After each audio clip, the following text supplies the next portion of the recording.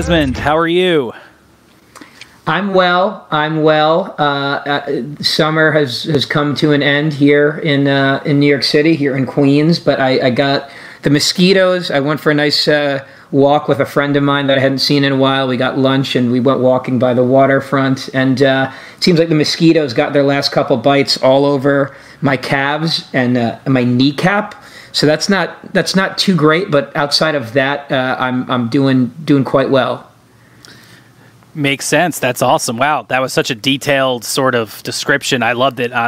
You're saying fall is it's among us, and I'm sitting here and looking at.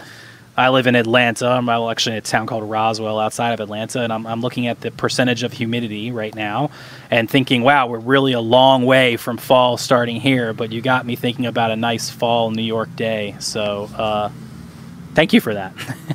No worries. I hope the pumpkin spice and Oktoberfest makes its way to you soon. Yeah, I appreciate that. Queens, that's awesome. So I've half my family grew up in Forest Hills. Great area. I'm actually seeing Death Cab there at the end of the month. Oh, cool. Wow, Death Cab. I haven't heard that name in a while, though for no good reason other than just I haven't spoken to anybody about it. That's exciting. It is. How many shows have you been to? Kind of. I know New York's had a really crazy sort of spout up and down with COVID and a lot of crazy things, it being the epicenter of multiple things when it came to the pandemic. How have shows been, I would say, both locally and sort of for national bands too, since that kind of came back? It's been good. Like on a local level, like our release show had a pretty good turnout. And I went to a local show this past Friday, Power Trash and Ultra Deluxe, two great bands people should check out. A decent amount of people rolled through to that. For the big bands, I mean, if people are coming through. It's just one of those things. We'll see how it goes.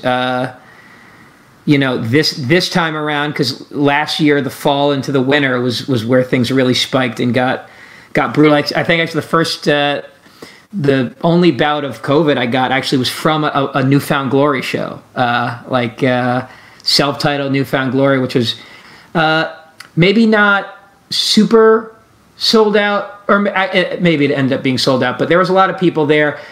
So I guess ultimately shows are back, although we'll see. Hopefully we don't have any more crazy spikes. I think occasionally when you have spikes, you might have like shows get a little bit harder to fill out, understandably, because it's New York. So we're having to be on subways on top of each other, only to then go to the show where we'll be on top of each other again. So it's been good, but I'm not even cautiously optimistic. I'm just cautious at this point. Understood. Yeah, no, it's crazy to even say things like a pandemic in a past tense, because technically we're not out of a pandemic, though based on a lot of different factors and a lot of different opinions, people have a different opinion on that. I think we're definitely in a stage of we're learning to coexist with something like the coronavirus or coronaviruses, though since it's not the first time we've dealt with one. I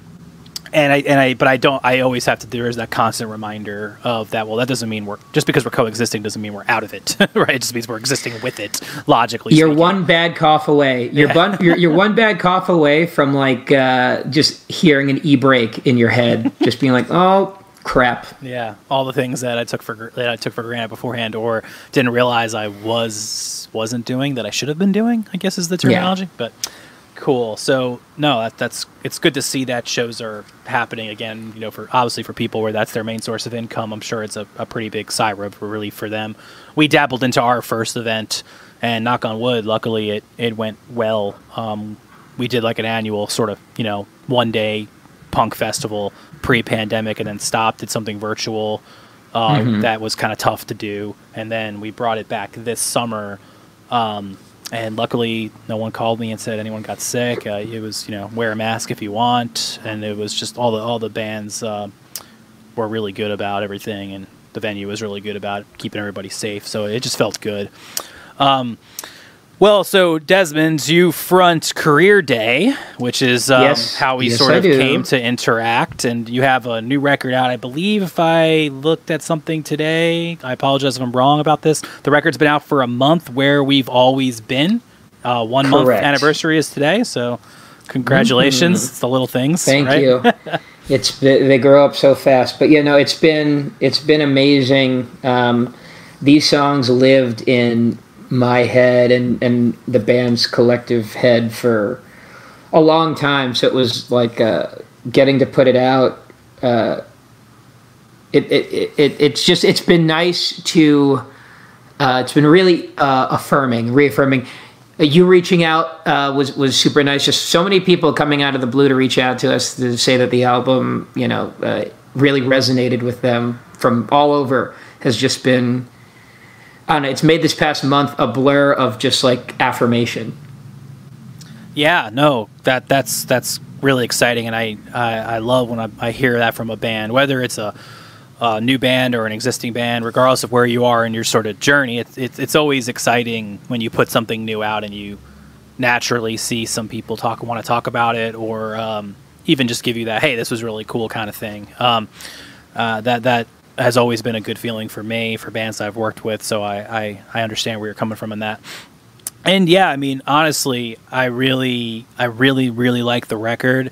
I think it's funny to explore how I sort of came to find you, because it was in the least expecting way, based on my hatred for algorithms and technology. But this time it actually brought someone together, and I think that's pretty special. But then, I think you've touched on a couple of things with this record. There's a multiple sort of genre, but it's not like I wouldn't call it like fusion. It's not like you took rap and rock and put it together and called yourself Limp Bizkit Jr. Like it's you touch on, there's like, multiple themes, but of like a common thread, like this emo punk, pop punk thread, but there's deviations from it that it's like you still have the root note going, but you changed it up, and I think that really spoke to me because you did it in a very tasteful and sort of authentic way, and so that was also kind of one of the, I wanted to dive into a little bit of that today as well. But so yeah, just to share again how I came to find you. That sounds creepy, but my police every step you take moment. That's the name of that song, right? That would be really embarrassing if I said that incorrectly. Every breath you take, I believe. There it is. I'm messing up every. But that is a lyric. Yeah, it's a lyric. It's just not the name of the song. Lyric, okay, yeah. I was like, all right, did I just mess up the? I mean, if 20 people listen to this, I'm psyched. So that's fine. But okay, I wasn't wrong. I just messed up. It wasn't the name of the song. It was the lyric, which is what I was getting at. We'll tell myself that.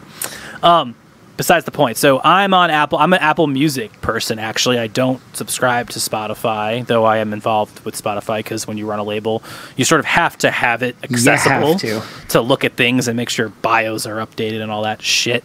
But I'm an Apple Music subscriber. And I don't remember exactly what band I was listening to at the time, but it was a big band. It was probably Blink-182 or something like that. So it was definitely a band that I would say most people listen to.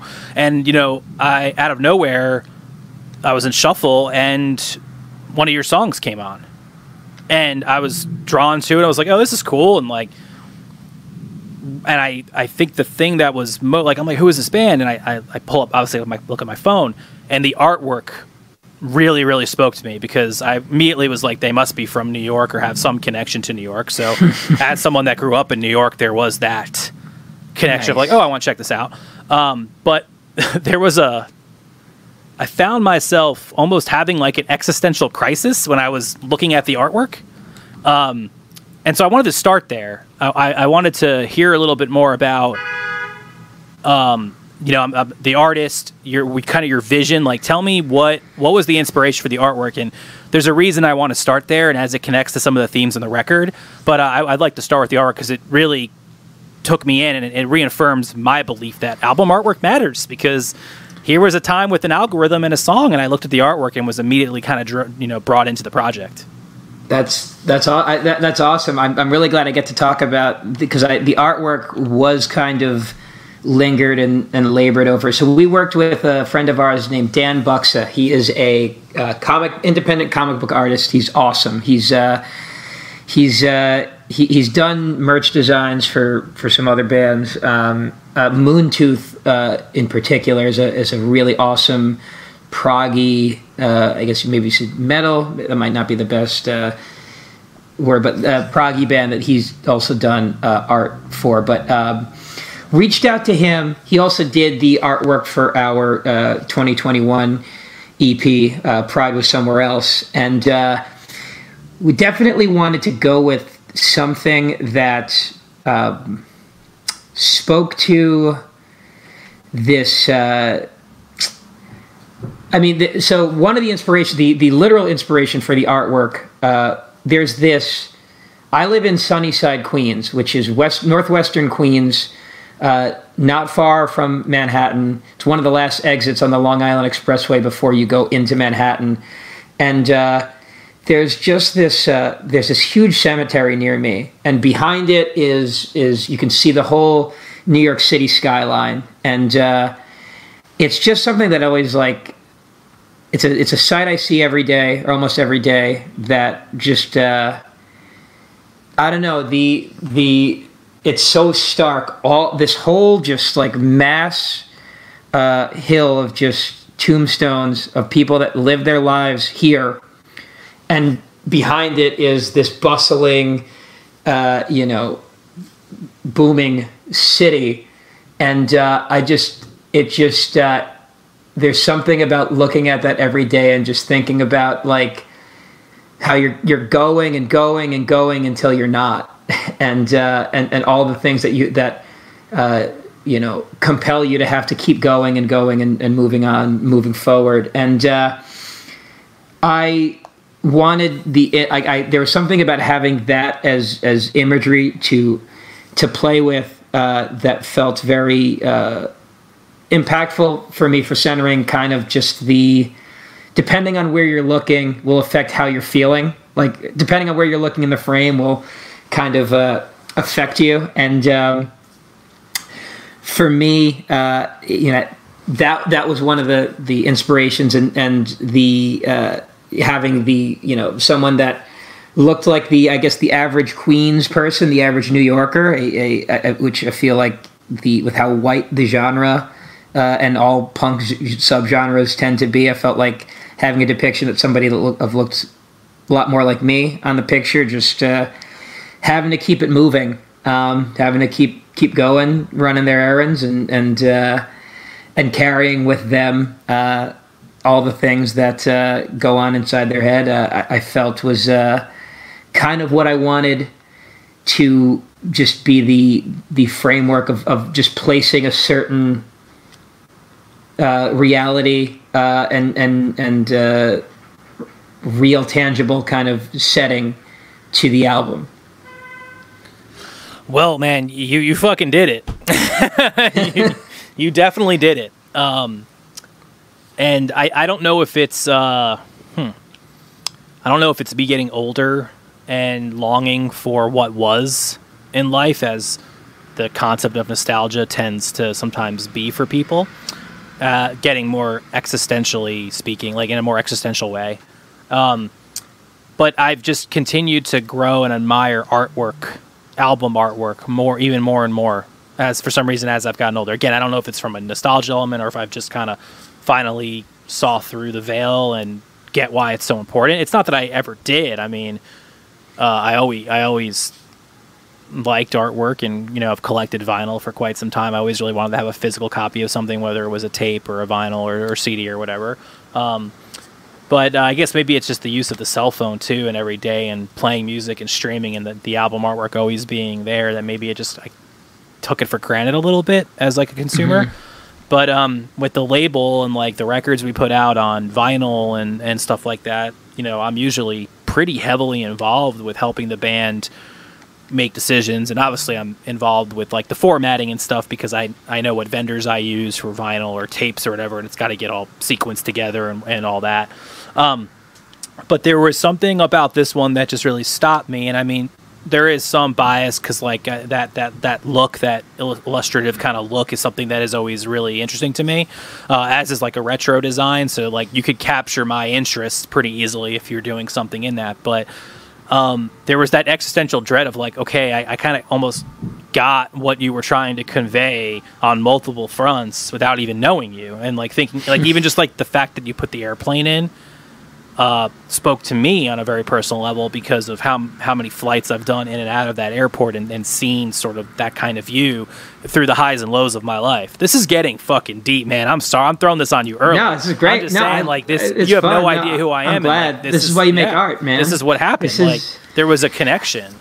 It's yeah, like, and just to build on what I said before, like something that I'm always chasing, like visually, as far as album art goes. I love that you felt something from looking at it, because like that's I am always chasing the Sunny Day Real Estate diary artwork type of feeling. Like sure. the way you look at that cover, and it just like it's illustrative, but like you can just, the more you linger on it, the more you feel, the more you sense that there's something happening in the frame. Like that was definitely a motivating influence. And also the comic book art of this comic book series, Black Hammer, that I believe is Image or Dark Horse. It's one of the not Marvel DC, but still prominent imprints. But yeah, just very emotionally evocative is something that we wanted to go with. Yeah, and I think, I mean, yeah, and I mean, you know, from a New York perspective, obviously there were a lot of things that could have brought me in, just to be, you know, somewhat fair to people that maybe don't have the historical or you know, the longitude latitude kind of connection to the artwork.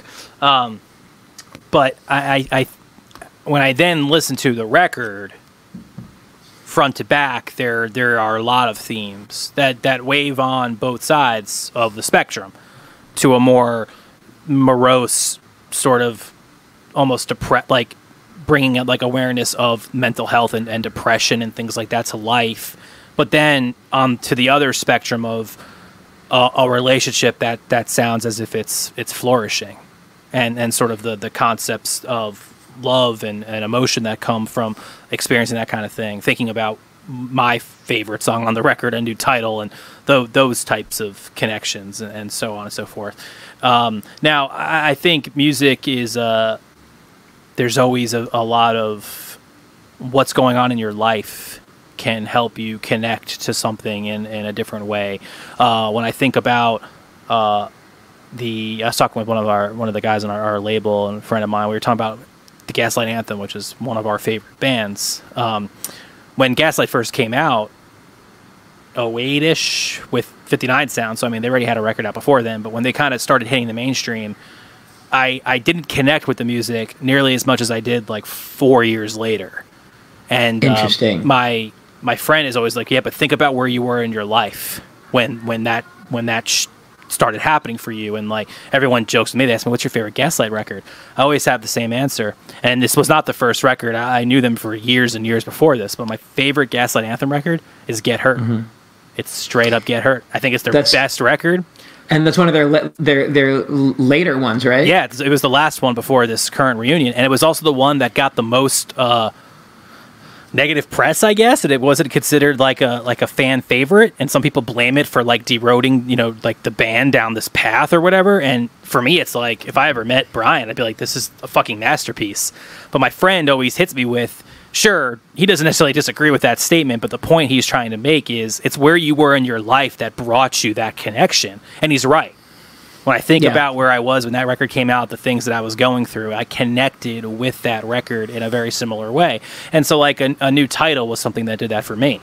So awesome. I think that connection with like music, which is art, and where a person is in their life can sort of frame the narrative a little bit. But ultimately, you know, when I was just connecting with the artwork, I'm like, there's something here that I want to explore. And then listening to all the songs, you know, maybe this character is walking to this person that A New Title was written about.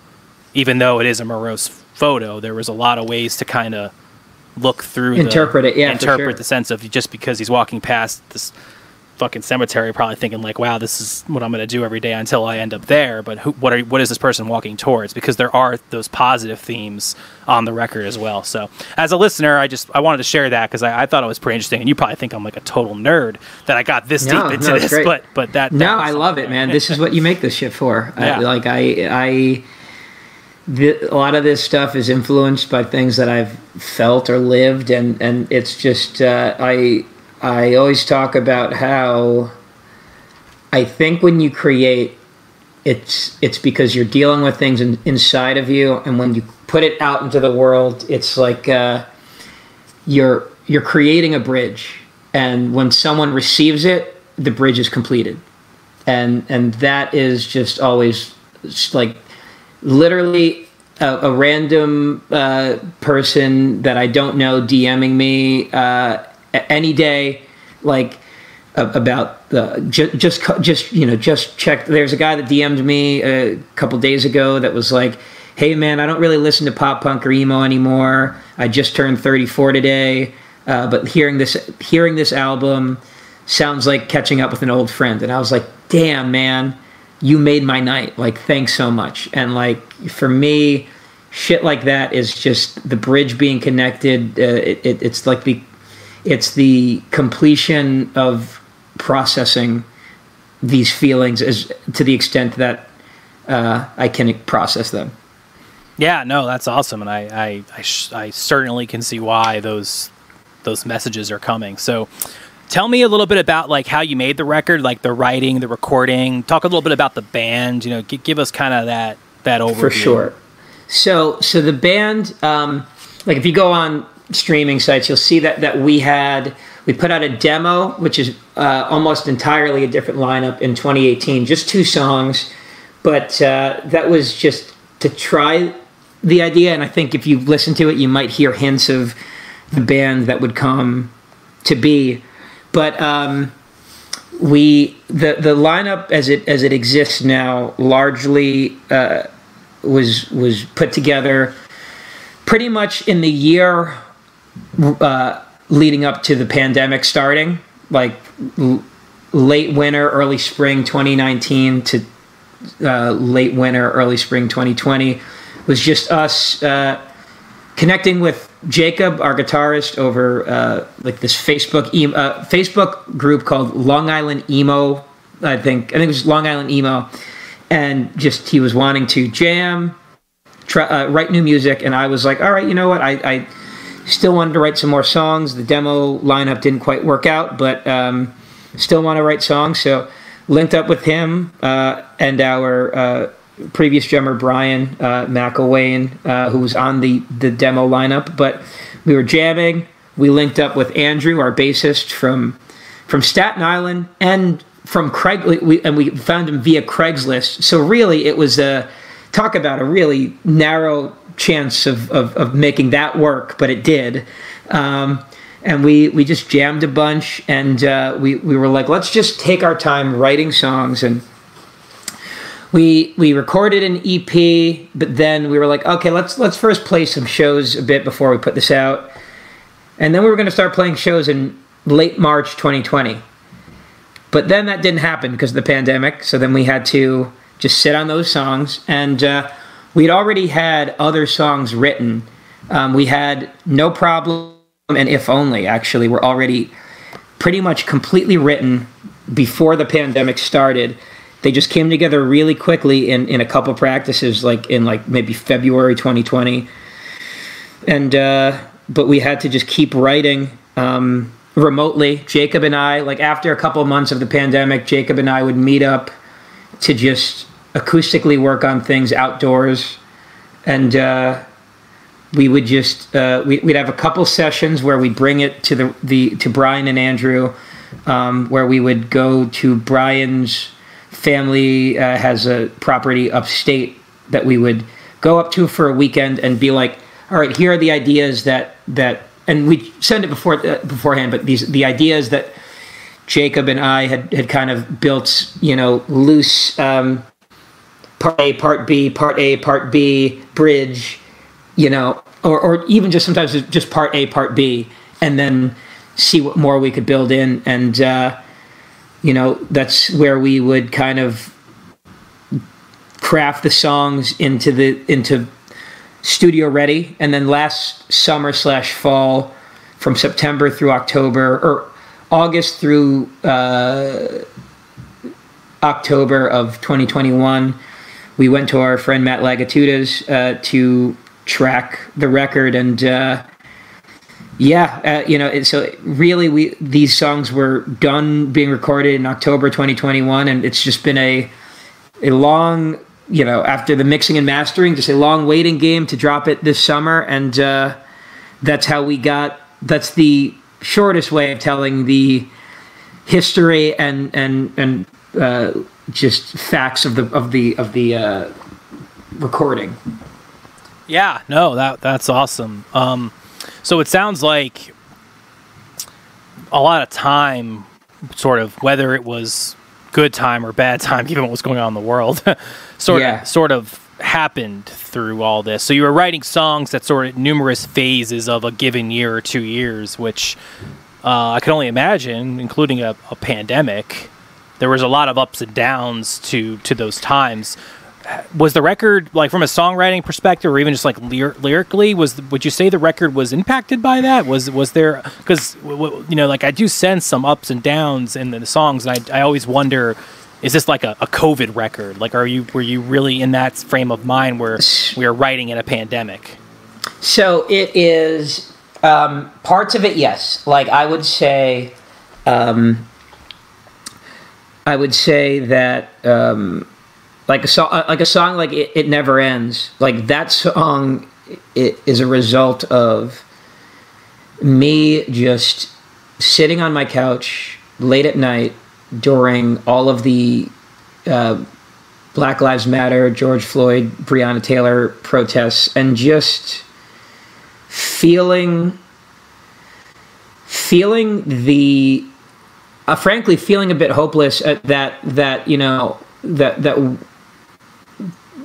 state violence keeps growing and consolidating, and the dispossessed and the powerless and the underprivileged are just becoming further decimated, and just this feeling of like this is an inherently violent country, and just feeling like registering for the first time in my life, like, okay, what if nonviolence really isn't the answer? What does that mean, and what do we do with that feeling? Like, that's a song that's like lingering on a very dark place, even if it's maybe the poppiest song on the album. Like, musically, that's, you know, that's the headspace of that. But you know, some of it is, and kind of that's where the title "Where We've Always Been" has come up. In a way, it's influenced by things that were felt or experienced or observed during the pandemic, but a lot of these issues that we have, a lot of these headspaces that we feel, are things that, you know, are just kind of unfortunately not new. It's the society that we've lived in has more or less kind of been these same type of stressors and antagonists, and so it is definitely impacted by the pandemic. Is how this album came to be. Although I think some of these songs, a lot of the things these songs are about, are things that I wanted to write about for a while, even before the pandemic, and even if the pandemic hadn't happened. Like I said, No Problem, even with all of its, you know, social commentary and its racial commentary from the perspective of being a Filipino American, an Asian American, a non-white person that grew up in the suburbs and has come to realize how many people tokenized me or you know, kind of had that whole model minority approach to me growing up. Like, that was a song that I said, you know, that was written before the pandemic, and like right before the pandemic, and If Only was a song, despite it being about the impossibility of fully grieving when you are constantly having to console other people because we live in a place of nonstop loss and death. Even though that seems like that was written because of the way the pandemic made that just such an ongoing thought, it was written before that because, a lot of that was from the headspace of both starting to get a little bit older. So friends' parents are dying, not necessarily from horrible accidents. Sometimes yes, sometimes no. Sometimes just people being older, losing grandparents, and the amount of rampant overdoses that we see throughout this country, especially Long Island, and just not knowing feeling ill-equipped to console people because it's a lot to register when you yourself are grieving these losses yourself. And so it's like one of those things where the pandemic made it that much more of a motivation to we have to have these songs out because I was already feeling this way and I'm feeling this way that much more already. So let's do this. And in a way also the pandemic, the fact of life being altered in a way where you can't really go that many places or do that many things anymore. You never had more time to really craft the writing of these songs and really get into a granular approach to the song dynamics and playing off of each other. Yeah, I mean, just a lot to unpack there. I think one thing that is really important to remember is the world was really fucked up before COVID even happened. Yeah. And I think it's also, and I take blame for this because I think it sometimes just, unfortunately, it's really simple to say things like, oh, during the pandemic time or during the pandemic or whatever. But the global pandemic, that being the instance of COVID-19, the virus, shouldn't be coupled with a lot of the other tragic things that happened in 2020 and 2021, the social injustice situation, Breonna Taylor, you mentioned George Floyd, all these things that happened. Those are issues that deserve to be not categorized with COVID-19, the virus, because in my opinion, it's even a bigger issue. So I find myself guilty of sometimes summing that whole, there was just a lot of bad fucking shit that happened in 2020 and 2021 sure. That you're like, oh, it was COVID. Fuck no. This has nothing to do with the virus. This is really fucked up shit that's going on in our world, and we're just, oh, it's COVID. It's not. It has nothing fucking to do with it. So, go ahead. People did pay attention. I think the fact that people, that kind of lull in distraction that I kind of mentioned before, that lull in just that lull in being able to do things, it made people be able to actually ruminate on these horrible stories and inequities in ways that similar scenarios in the past they'd hear once. If they'd hear it all, they'd go, wow, that's horrible. And then there wouldn't be any sustained reaction to it. That is part of why that's part of why the album leads with Views from the 516, which is, I used to work for the ACLU of New York in their Long Island offices in Hempstead.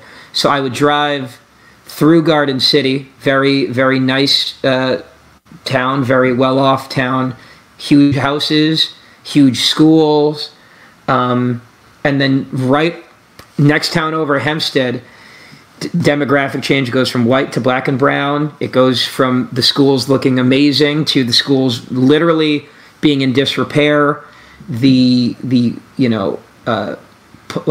Constant policing, over policing, yet lack of any sort of economic investment in the area, and just it's been that these disparities and inequities have been there forever. And so in this time of like, oh, we have to start noticing these things. Like, it's not just noticing them is not enough. It's about actually having to engage with that world rather than it being this tragic TV show.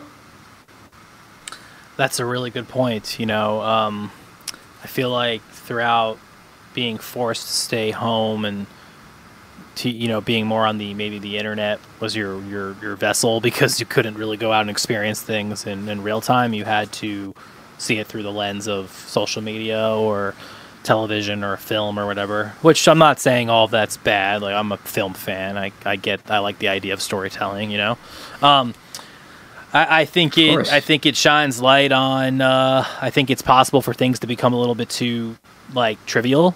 Like, oh, let's make a show about this because there's more people at home watching, but not because it's a topic that really should be discussed, regardless of whether there's a virus killing people or not. So I do think the authenticity sometimes in situations like that can harm some content or people with like a really like and it's because, to your point, there's just more eyes on you. So there's more opinions about what you're doing or what you're trying to do. And there's even some things that like I did through the pandemic with some bands and things like that where like, oh man, fuck, like this kind of wasn't really taken the way that we meant it. Like, it was authentic in heart, but there was just a lot of people watching, not in the sense of like, oh, we had a lot of viewership on this particular piece of content, but more of just like, wow, everyone's on the internet seeing a lot of shit is what I'm getting at. And we're like, oh fuck, that kind of came off like maybe we were leading the witness a little bit, or it came off not as authentic as it really truly was meant to be. Fucking art's hard, man. That's for reality. Sure. Yeah, no, for sure. So, tell me a little bit about the recording of the record. How'd you guys do? I know you mentioned you went to somebody that you knew.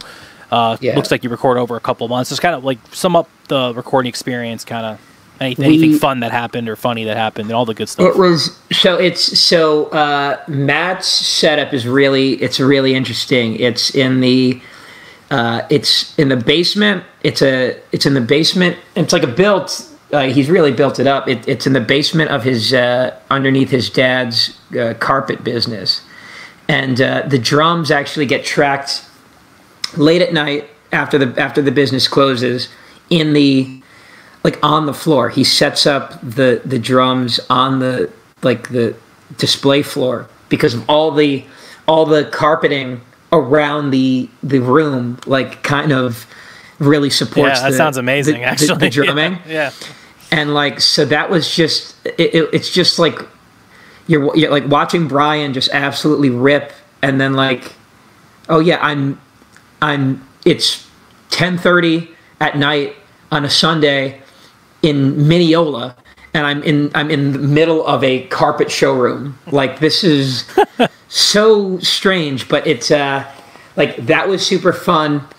We recorded in batches of 5, and like to the point of the writing, like some of the writing came down to like right before the day of, like finishing a couple lyrics here and there, but like we recorded in August. We did Views, we did No Problem, we did It Never Ends, we did If Only, and Party's Over. And those were songs that we had done. Those were the 5 that we had done. And that went really smooth. And I just remember Matt just sending us the bounces of the 5 songs. I think it was like maybe it was like one day drumming, maybe like maybe a day or two for guitar and bass for that batch. Might not have even needed multiples of that. And then I think did the vocals in 2 days for that batch of songs. And I remember driving to Pennsylvania for the weekend with my fiance Lauren, and Matt had just sent us a bounce of the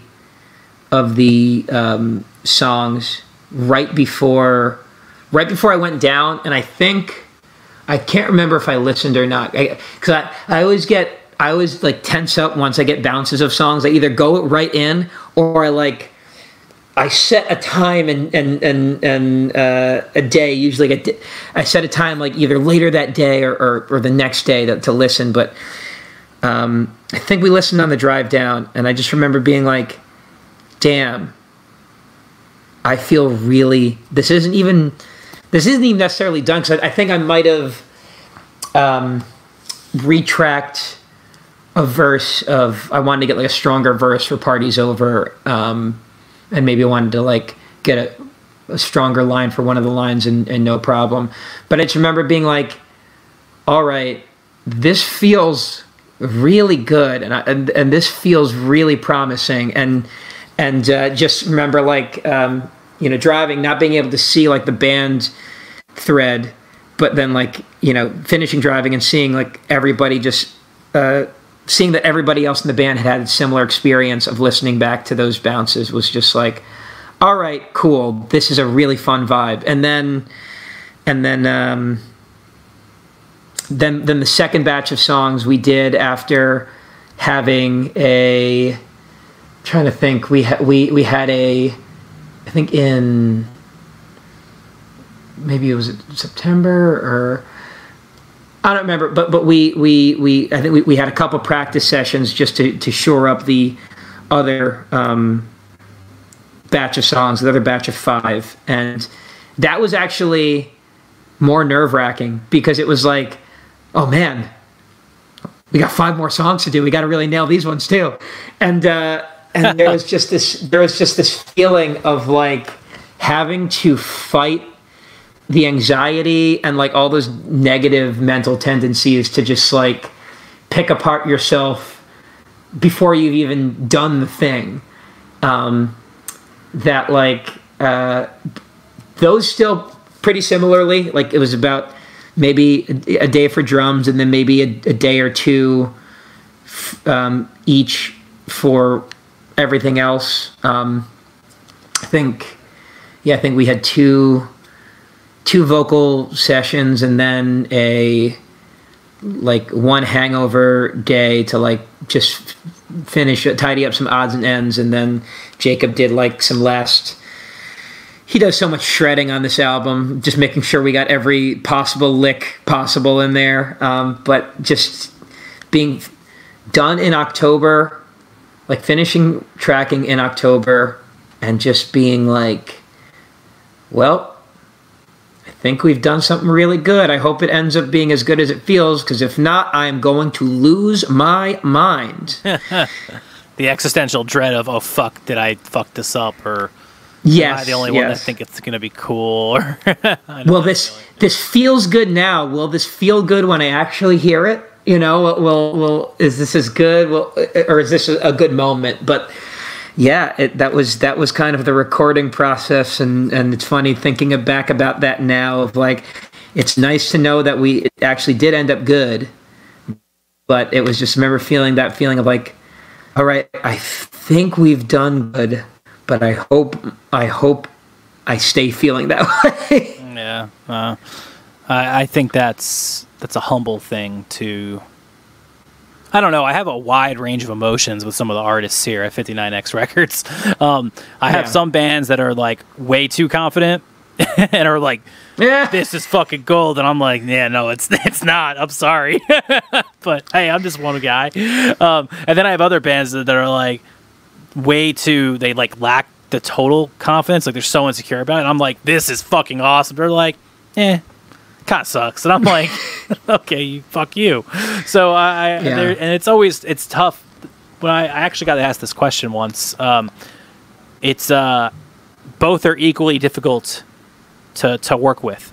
As like a partner that's like trying to do the old school label thing where it's like actually really someone that genuinely cares about your music and wants to see it succeed, it's just as difficult a conversation to be like, hey, you're not that good, come down to earth, as it is to say you're way fucking better than you think you are. You have to have more confidence. That conversation is equally as hard when it comes to bands, in my experience.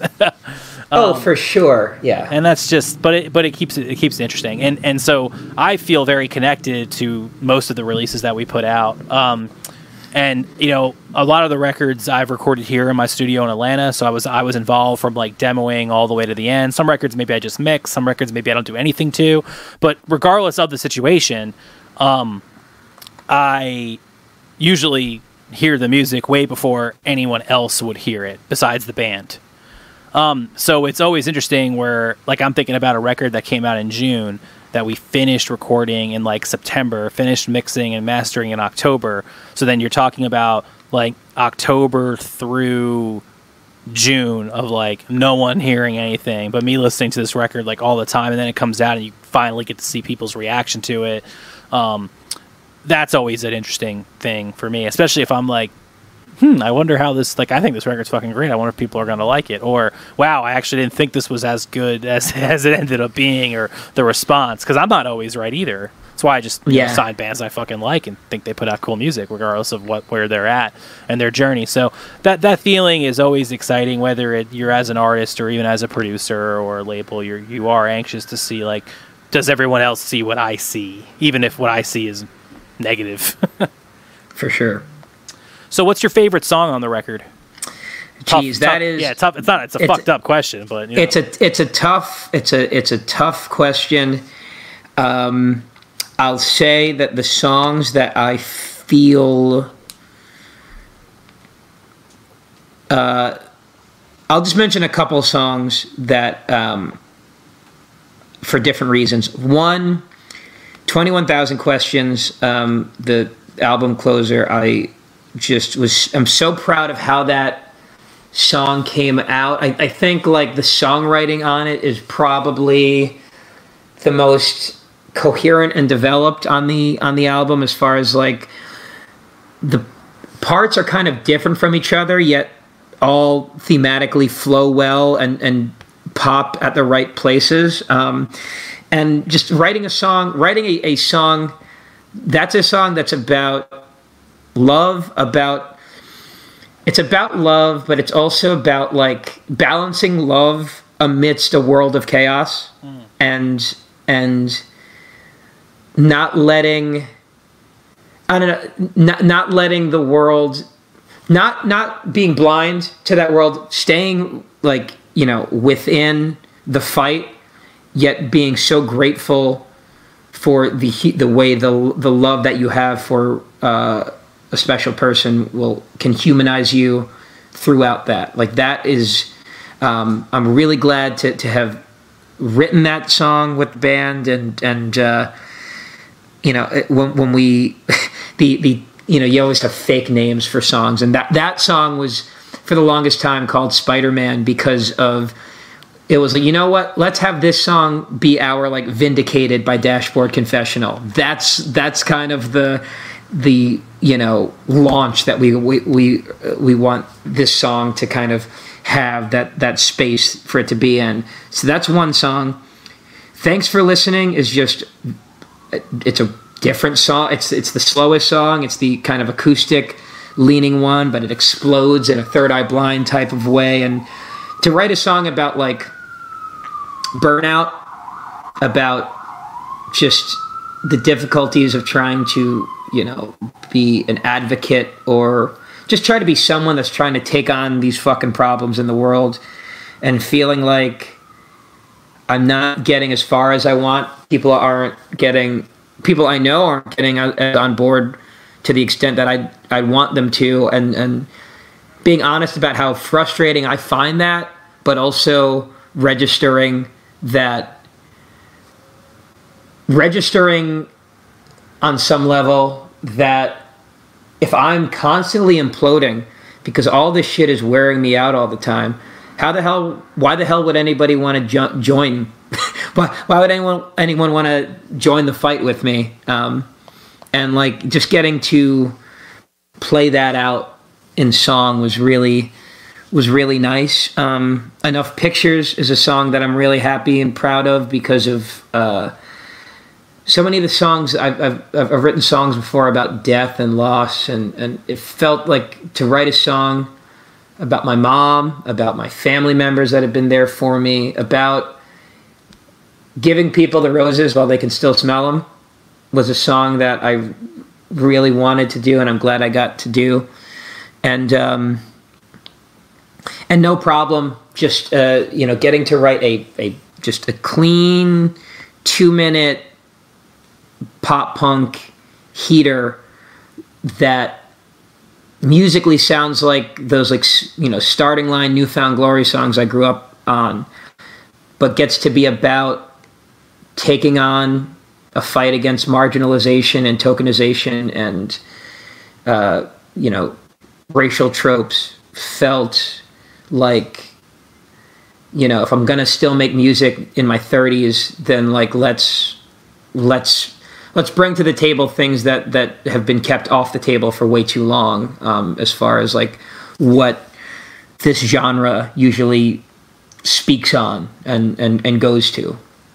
I love the way I love where your head went with that, and just the way you put that, because we grew up with a similar timeline. So the bands that were blowing up on Long Island at the time, that culture feels different than the culture that of those same bands, not necessarily specific to Long Island. Just we were really lucky that we grew up, not even just Long Island, but if you talk about the full Connecticut to Philly shape, including Long Island, New York. Yeah. I mean, from 2000 to 2010. Fuck. I mean, it's nuts. Almost every drive-through band on the East Coast. Oh my God. Just victory, same with victory. I mean, man, I can't wait to fucking tell my kid. I remember when Taking Back Sunday broke up the first time. I was at Stray Light Run's second show. I was in hell fucking yeah, dude. I remember going to downtown and seeing them play, and it was their second fucking show. There's just a lot of, if you're into emo and post-hardcore and even in hardcore too and all that, different genres is what I'm getting at. There's a lot of fucking music in the New York tri-state area. And I don't feel like there's a lot. I think California will always kind of have that community. We don't fucking have that down here, and that's part of the reason I'm still doing this crazy thing, fucking running a record label, because I'm trying to build it. I'm trying to build it down That's here. awesome, man. That's great. But I fucking miss that, and I'm really, really glad that I was able to go to shows and be in bands and do that kind of stuff during that era. But it's tough. So hearing you and I think the scene that does exist at a national scale now, I don't think is talking about the issues the way that some of those other bands were bringing it to life. And I don't mean who they stand for as people. I'm talking about lyrical content. I'm talking about the messages of the time, and especially in earlier punk music and punk rock music, there was I think a bit more angstiness to calling out what's really going on in the world versus writing the next love song, which is okay too. It's just, it seems like it really skewed more to, I'm fucked up, I'm on drugs, let's sing Kumbaya together. And I'm like, what happened to the shit that I wanted to get tattooed on me when I was fucking 16? Yeah. I mean, to that end, literally one of the formulas and premises for how we wanted this album to sound was, it's what if you took those banging 2001 to 2006, 7 Warped Tour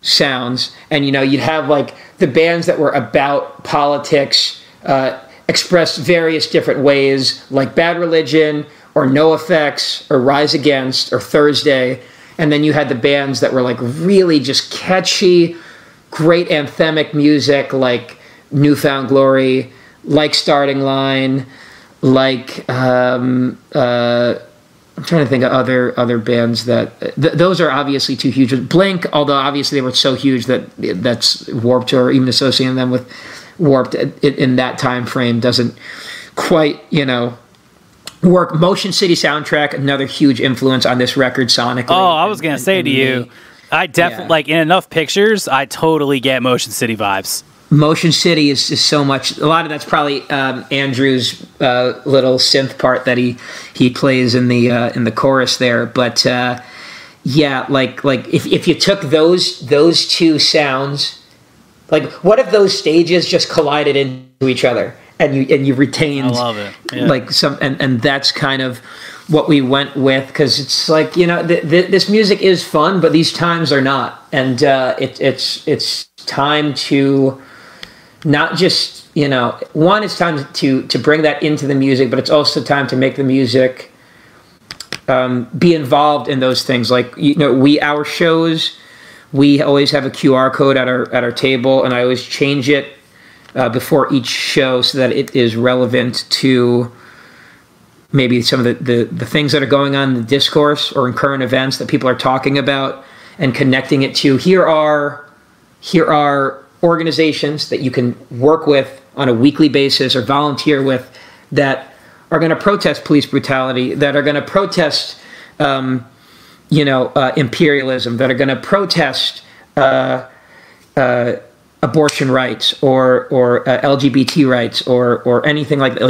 These are groups that you can get involved in here and now, not just sing about it, not just feel a way about it at the show, but actually take on these conditions in the world as they exist. Because it's just, a lot of talk in the pandemic was like, man, once things get back, I can't wait for things to get back. And the way things were had a lot of lackings to them. So making more of this opportunity. We're lucky to have not died. I've lost people. I'm sure you've lost people or know people that have lost people in the pandemic. We have a shot to do things again. Let's do them better than we did them before. And that is kind of just a driving force for this project. Oh, I really appreciate your passion. A lot of us and a lot of people we know are sort of on borrowed time, although I guess in theory we all are in some way. Yes. Yes. But yeah, I mean, for some of us even more so. So I mean, you're right. There is a fatalistic sort of attitude that I think I'm seeing a lot in musicians and entrepreneurs and things like that, because there is this sense of like, well, fuck, one day I could come home from work and turn on the news and find out something's airborne and trying to fucking kill me. Yeah. Let's maybe this little issue that I was being a little selfish about isn't really that meaningful in the grand scheme of things. I'm going to go out there and do something that matters, So I know that you do a lot of work, advocacy work and things like that. Talk to me a little bit about that. What are some organizations that you're really excited about, whether you work with them or not, and just give us a little update on what's going on that front. So for sure, I'm a member of a group called the New York Committee for Human Rights in the Philippines. That is a kind of a solidarity group that is the New York chapter of an international chapter called the International Committee for Human Rights in the Philippines, ICHRP. I'll send you the socials for that, because there's chapters all over the country. But a lot of that work has to do with solidarity with the people's struggle in the Philippines. The Philippines has been a colony and then basically a neo-colony for pretty much most of its existence. The struggle for the Filipino people throughout history, whether it was under Spanish rule, Japanese rule, American rule, there has never been true sovereignty for the Filipino people. Economically, there is so much of their resources are owned by U.S. corporations or for mining or drilling purposes. They now are, part of this proxy war between U.S. and China for who's going to have most influence over the region. It's not about human rights like the U.S. would say, because the U.S. has spent billions of taxpayer money to fund the police and the armed forces of the Philippines, which have mostly just used those on the people of the Philippines in their drug war, against land defenders, against trade unionists that are trying to organize for better wages. And so a lot of the work that we do has to do with something called the Philippine Human Rights Act, which is a bill that's in the U.S. Congress that seeks to end U.S. taxpayer money going to the Philippines until the drug war ends, until the extrajudicial killings end, and until the state forces that have brought those about are held to account. So that is the main one that I'm part of, but I also organize with DSA, Democratic Socialists of America. A lot of what I do is with the anti-war working group, which is the anti-imperialist, anti-military industrial complex working group, but I also have done some mutual aid work with them in Queens. And I a little bit lapsed in the Queens DSA just because, as maybe this podcast has given the sense of, got a lot going on. So I only have so much time. But that is, for all the frustrations with organized politics, electoral politics, as flawed and limited as voting can be and can feel, it does feel that if you are going to be involved in structural politics, DSA is probably the best place to follow and stay engaged with and find candidates that are actually going to be involved in politics for people and not corporations.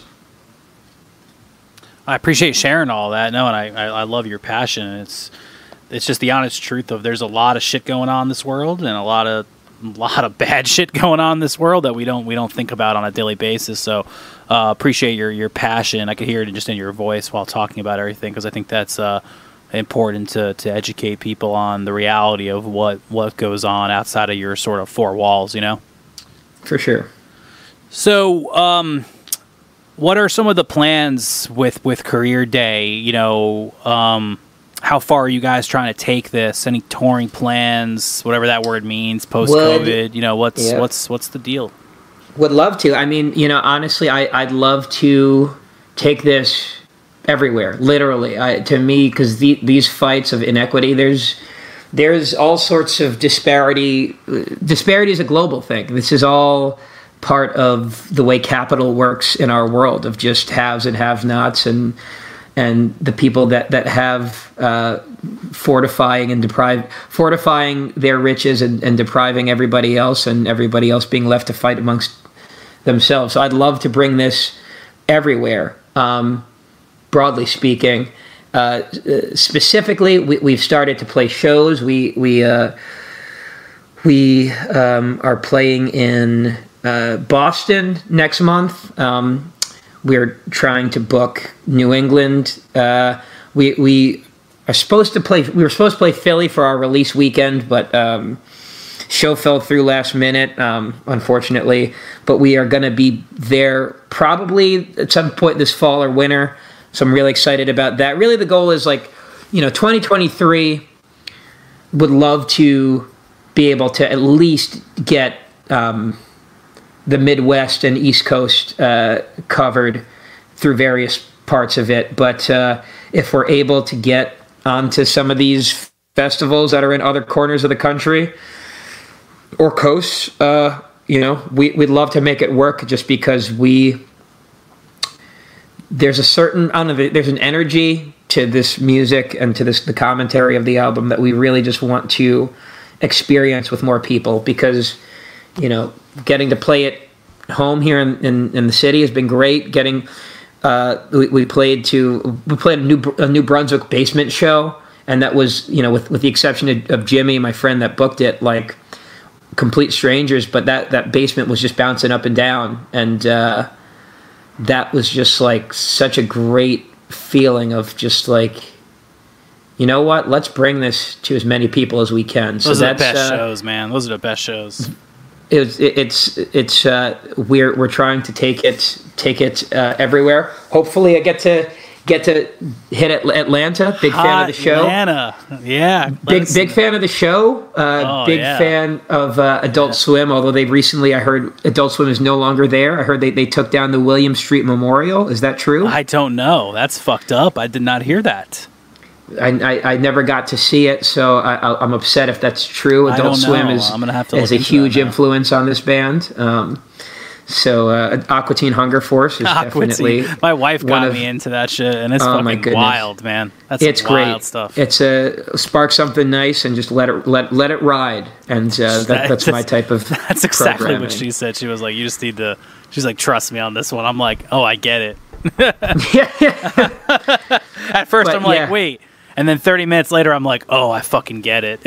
Yeah. The edible kicks in, and then you remember that shows don't need to be about anything or matter. No, you just need flying French fries and shit, you know? Yeah.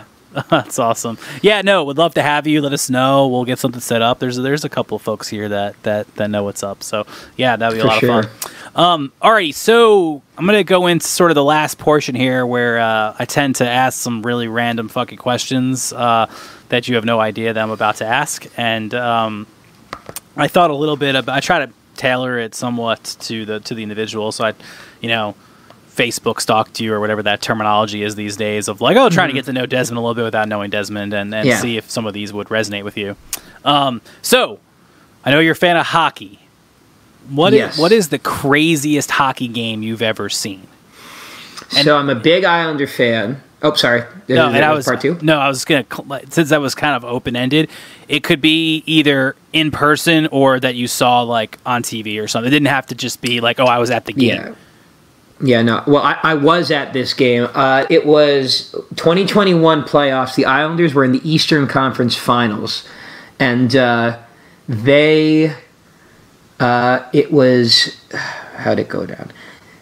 They were leading 3-0 going into the third period against the defending Cup champs, Tampa Bay Lightning. They're looking amazing. The Lightning get 1 goal. Okay, it's 3-1, but the Islanders still looking good. Then it becomes 3-2 with like 5 minutes left. And the Lightning just pouring it on, just like attacking. The Islanders goalie is making insane saves. Gets to the final minute, gets to the Lightning pull their goalie. They have an extra attacker, 6-on-5 against the Islanders. The Islanders look like they're going to pull it out. They have the puck in behind their own net. They have the puck with 10 seconds left. They really can just flip it out, and they'll be set. They try to rim it around the boards. The player on the Lightning blocks it down, throws it to the slot right in front of the net. This defenseman for the Lightning is coming in, takes the puck. There's like 5 seconds left. It looks like, okay, there's barely any time, or there's like 3 seconds left, and it's like, okay, he probably doesn't have enough time. The player on the Lightning pulls the puck on his, like, from forehand to his backhand, and he spins around. He does a spinorama, a crazy move, and by doing that, now he's changed the angle entirely. The goalie has slid out of the net, so it's a wide open net. Everybody's heart just like falls, like, oh my God, the Islanders just blew it. And then, but out of nowhere, this defenseman on the Islanders comes sliding, blocks the puck on the goal line as time expires. And like nobody knows what happens. If you look up like Islanders Game 4 Lightning block, you'll see like it's a buzzer beater block on the goal line. And like, it took like a full like second for it to register what happened, because so much happened of like so many crazy high-end skill plays happened, right down to this guy making a block with his like hand, like with like as time was expiring. And like I never will see, short of being at like the Islanders winning the cup, I'll never see something that crazy again. Wow, I appreciate the detail, dude. Like, it was nuts. No, that's awesome. And so I don't know much about hockey, but I'm tracking with you, like, as to what's going on. And it does, to your point, sound like something that you don't typically ever see, and that can really stand out as like, oh wow, that was a crazy and memorable the stakes thing. Yeah, it was the nuts. Stakes, like the whole situation was just ripe for being like, holy fucking shit. And that's what's really cool about, I think, sports and competitive sports. I mean, my lack of knowledge around hockey isn't really anything personal. I think maybe I just never really was exposed to it enough, or took the time to better understand it. But one thing that I always appreciated as like a very, very, very casual watcher, I like the pace of the game. The pace of the game works with my personality a lot, versus say like golf. not so much for sure. My of course. So that's really cool. I appreciate you sharing that. So next question. Clearly you're very passionate about music and advocacy and those types of things. So I'm kind of more looking for something that maybe someone wouldn't necessarily know about you if they knew you, like, or you were talking on a podcast kind of thing. But if music wasn't the thing, like if you weren't using music as sort of the outlet for a lot of what's going on in your head, you know, what would you be doing instead? You know, if not that, then as far as like outlet for commentary, I probably would either be looking at the way like time has played out and culture. I'd probably either be a YouTuber or a like a long form like Substack type essayist. I think like that would be my like creative outlet. I almost said I would just become an Islander podcaster guy, which I do have an Islander podcast called Through the Island Podcast, but that wouldn't be creative. Although I do try to kind of push progressive value there, just because if you think punk is sorely lacking that, hockey is in the Stone Age as far as that goes. But yeah, I as far as outlets, definitely either like an essayist or a kind of like a video essayist, probably. I like the essayist. I haven't heard that word in a long time.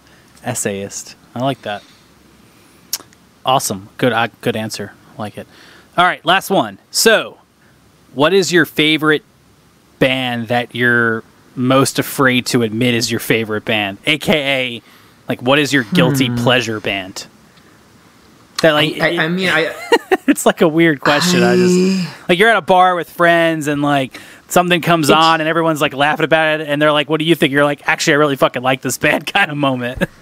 I unapologetically like I don't really have guilty pleasures. I'm trying to think though, like what are bands that I like that like my friends like I have like almost no.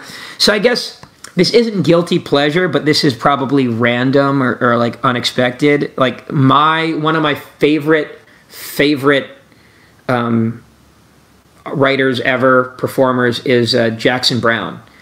I like love listening to Jackson Browne. I think I love his voice, but like the songs are just have so much. The lyrics are great, and there's just there's something about how well his songs are written that it almost feels like a movie. Almost feels like a movie, or almost feels like you're simulating the feeling, even if you know.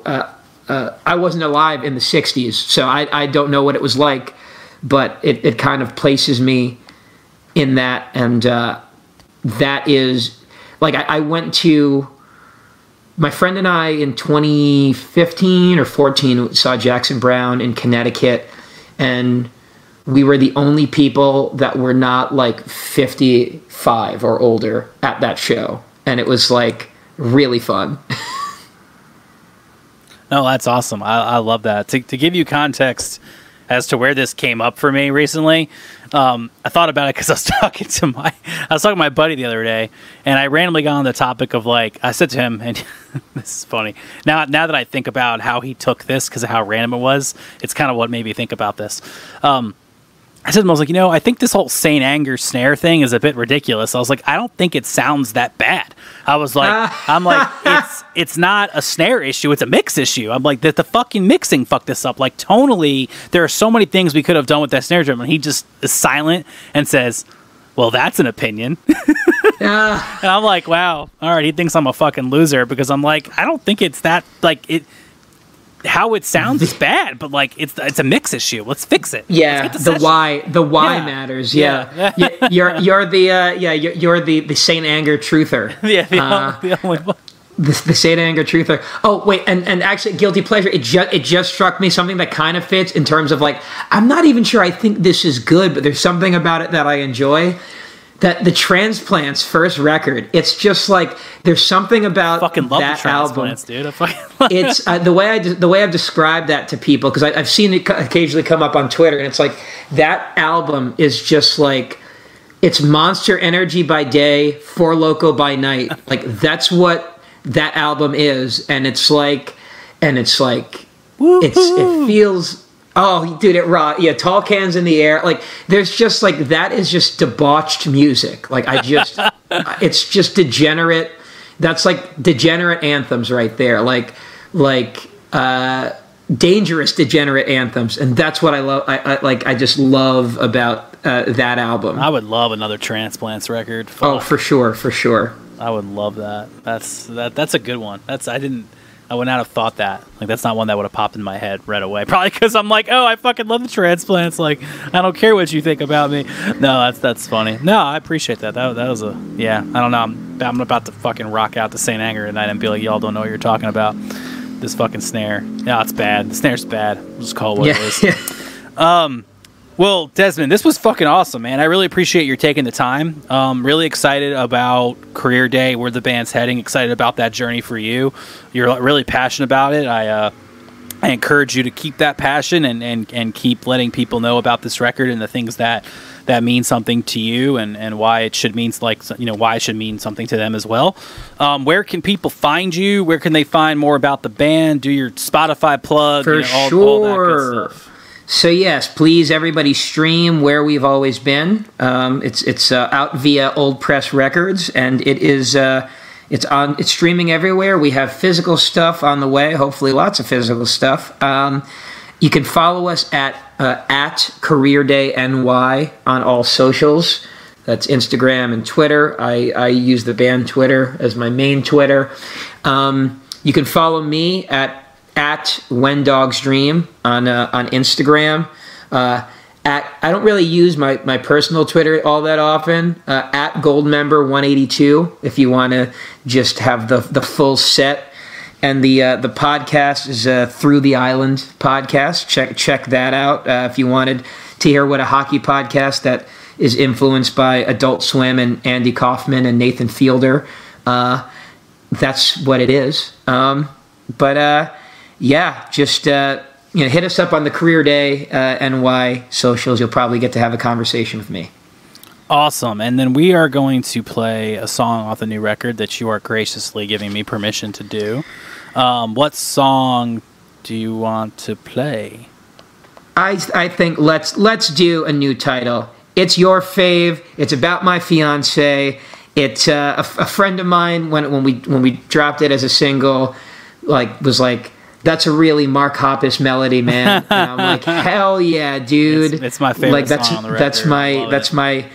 I've been a Mark Hoppus truther since the 2005 breakup. So that was great for me to hear. Mark Hoppus truther. I'm gonna go write a record called the Mark Hoppus truther. Yeah, that's a good one. Awesome. All right, dude. Well, hey, thank you. Well, let's do this again. Wish you best of luck on this journey. Thank you, Pete. This is a new title by Career Day off their new album, Where We've Always Been. Stay alive, dude. We'll talk soon. Thank you.